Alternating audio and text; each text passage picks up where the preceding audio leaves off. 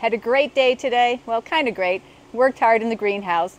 Had to pull these cucumber plants here at the end. They weren't producing very well. Had a little bit of an aphid infestation, so I wanted to get them out of the greenhouse as soon as possible. Was able to get everything all cleaned up, bleached, sanitized, the beetle buckets cleaned, and new growing medium in there. And I planted my new cucumber plants that I started about a month ago. These are poinetta, ones I've been growing for the past few years, but I think I'm going to change it up next time I do a new crop, and I'm going to do Tyrea. They were ones I used to grow probably about 5-6 years ago, and they had a really nice long uniform English cucumber, so I'm really excited about getting those seeds ordered.